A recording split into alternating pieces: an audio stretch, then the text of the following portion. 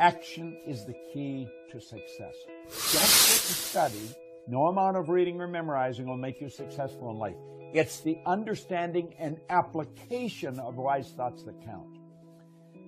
Chapter 14 in this book is the impression of increase. Listen to what he says in this chapter.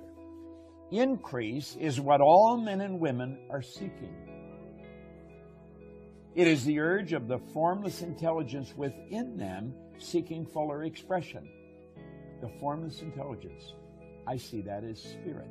Spirit's all powerful and it's ever present. Spirit's all knowing. So I could paraphrase and I say, increase is what all men and women are seeking. It is the urge of spirit within them seeking fuller expression. He said the desire for increase is inherent in all of nature. It is the fundamental impulse of the universe. All human activities are based on the desire for increase.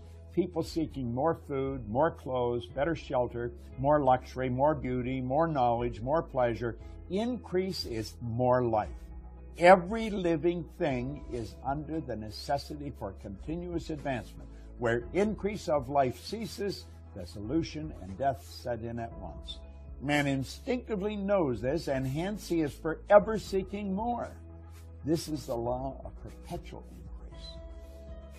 If you will practice this, you're going to find your life will change. Your life will literally change.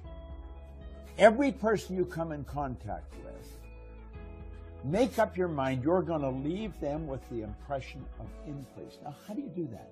You compliment them. Talk to them about something they've done well. You leave them with the impression of increase when they feel better because you have come into their life. Give them something they can feel good about themselves. You see, there's so much good in every person. And if you're looking for it, you're going to see it.